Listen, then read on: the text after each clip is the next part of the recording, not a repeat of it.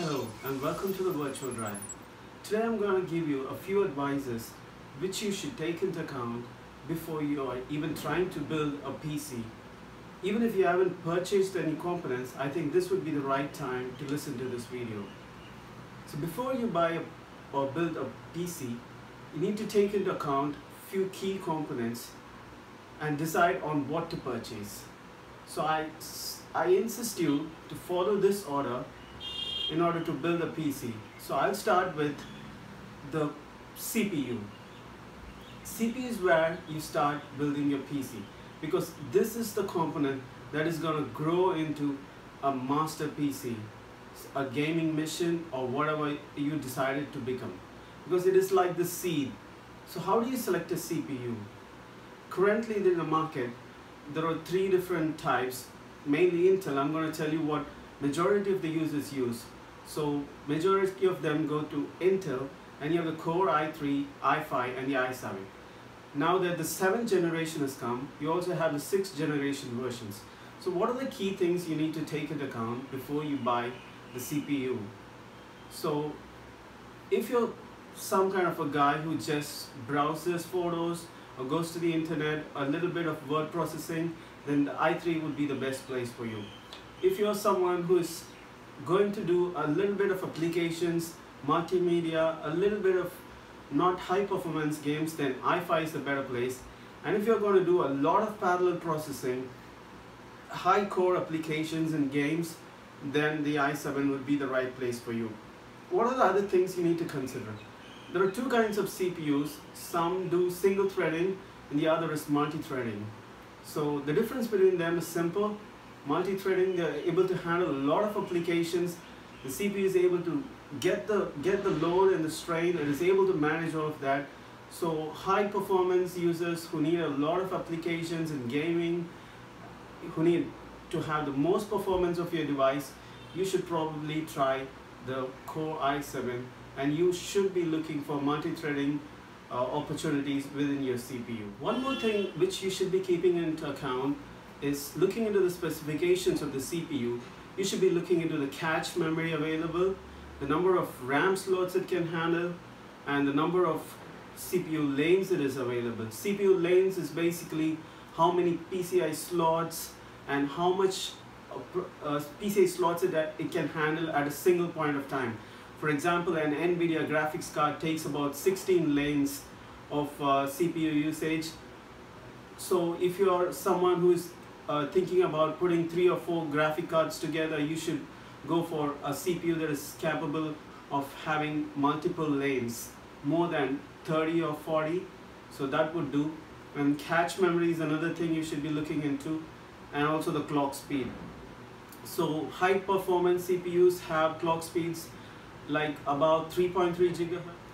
So 3.3 gigahertz is the lowest clock frequency which you should be considering if you're going for a high performance PC. After you've chosen the CPU, the next thing that you should be going for is this. This is my favorite part of the computer because it helps me play a lot of games. So this is the GPU. This is the MSI GTX 1060. So why do you need a GPU? Some of you might not need a GPU. For example, basic users, I said, like those who are willing to go to the i3 configuration, you don't need a GPU because you're not going to do high graphic applications inside it. So those guys, you can go with the integrated Intel HD graphics, which is already available in the CPU or the motherboard. So you can go with that.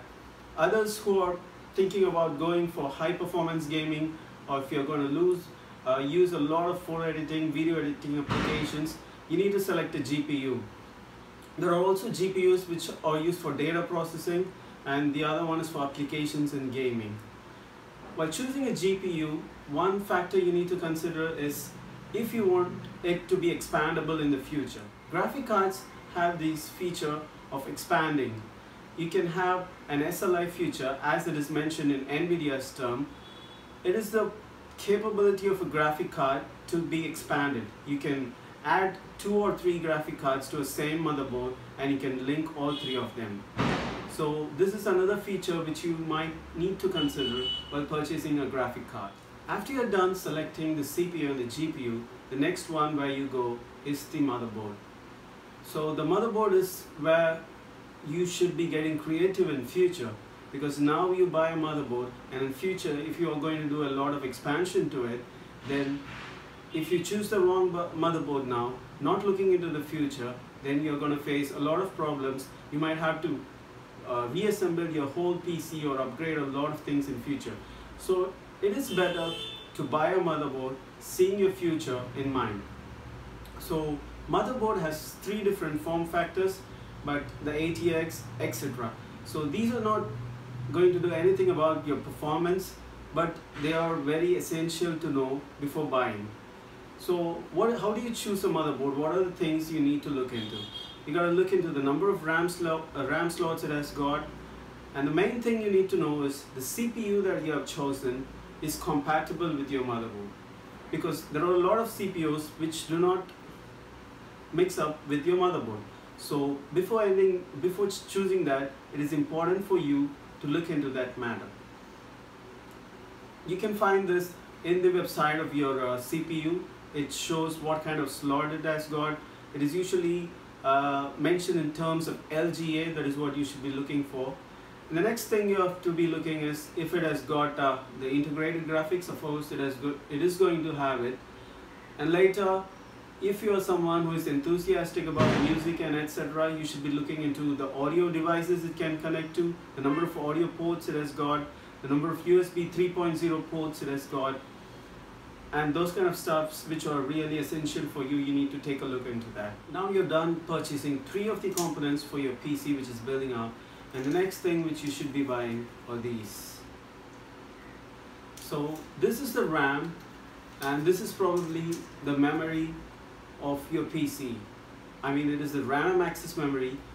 It almost directly links to the speed of your PC when you're performing multiple applications.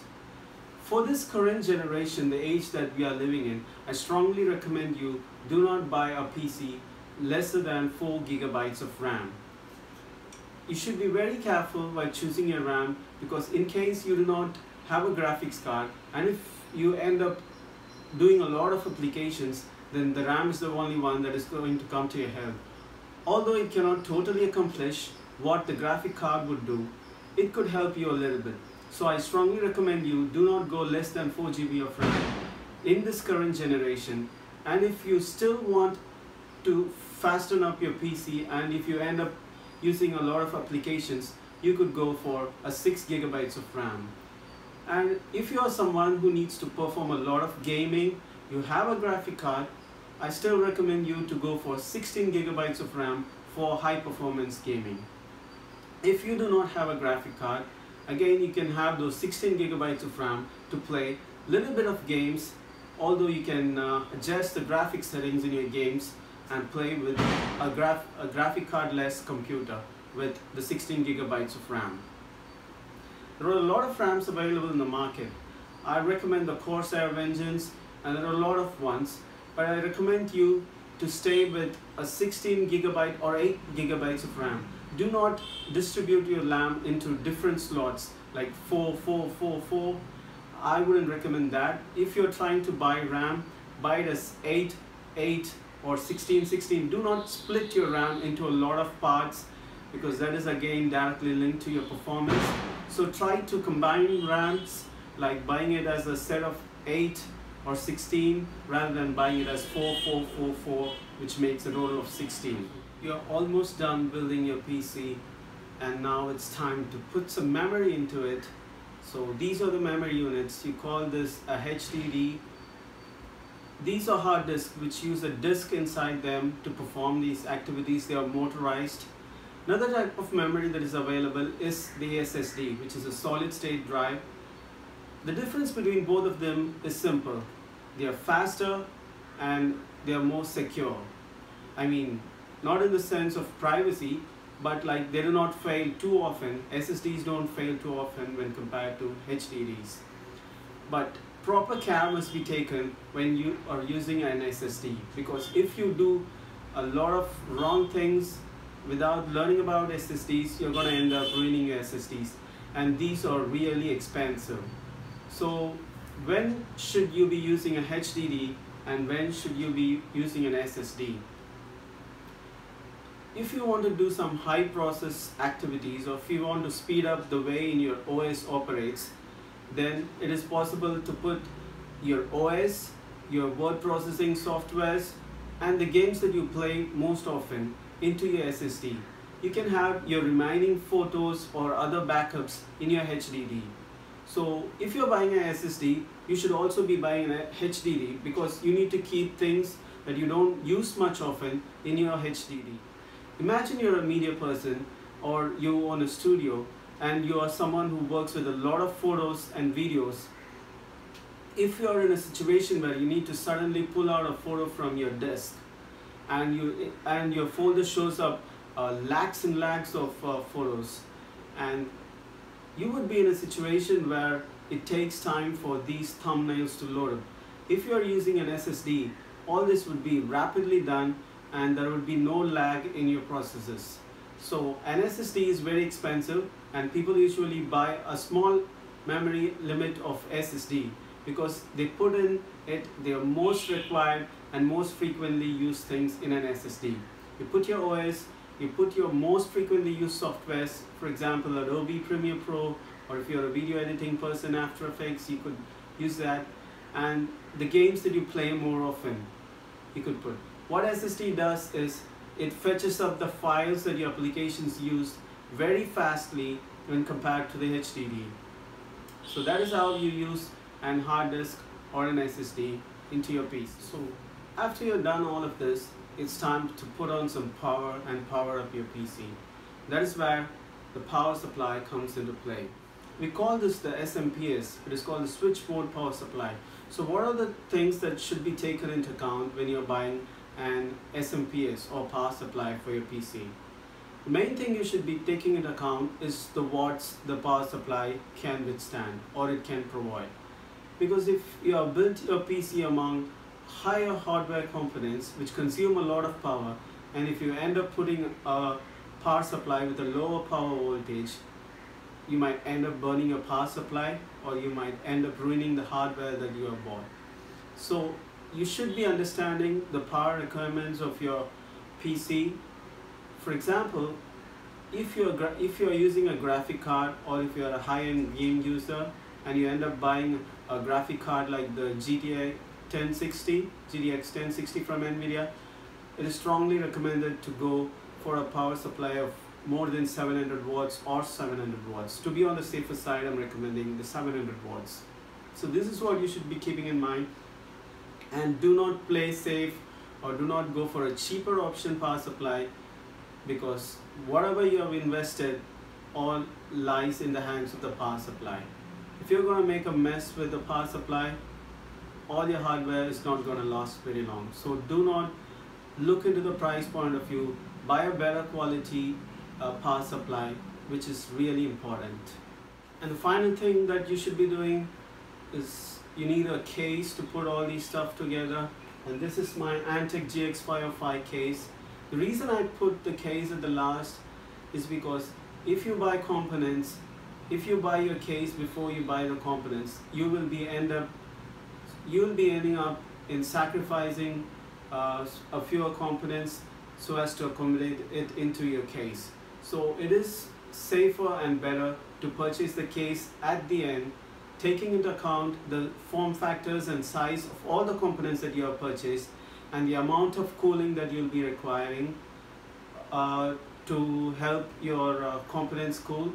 So these are the things you should be keeping in mind while selecting a case. I'm going to point number one, you should look into how much fans it can accommodate. Look into the cooling system, if it can accommodate water cooling, and you should be looking into if it can fit your motherboard, your graphic card, and the number of USB 3.0 slots or 2.0 slots they provide you with, the lights, the fan speeds, etc. So these are the things. You can also look for some spaces for placing your memory cards and stuff like that in your PC. So style is another thing which you will be considering for sure. So these are the things that you'll be considering while purchasing your case. And then you have the monitor. If you're a gaming person, buy a monitor. This one over here, it is a 22-inch monitor from Samsung. So I've attached the links for all the items that I showed you below. If you want, have a look at that. This is a gaming PC. I've got a GX 505 case. I've got a DX79SI motherboard inside it. It is a high performance gaming motherboard. And the processor is an i7 with 3.3 GHz from Intel. So these are the things which you should be considering before building your PC or building the components. I strongly insist you to follow the order in which I described it so as to not regret future compatibility issues when upgrading. When you're buying the monitor, please also check into if it has the necessary slots. For example, the HDMI or the VGA slots, the one that your monitor has should be matching with the graphic card or your motherboard. This is another thing you should be taking into account. You should consider protecting your investment. If you are someone from a place where there's a lot of voltage fluctuations or you have faced a lot of power cuts, especially if you are from India, you should consider buying an UPS, which is very important to protect your hardware. So I strongly recommend you to go for an UPS which does have at least 10 minutes of standby time before you could turn off your PC. So please do that too. Thanks for watching, guys. If you have any doubts, leave your doubts in the comments below. If you have liked the advices and tips that I've given, like the video and subscribe for more. Bye bye. This is the Virtual Drive.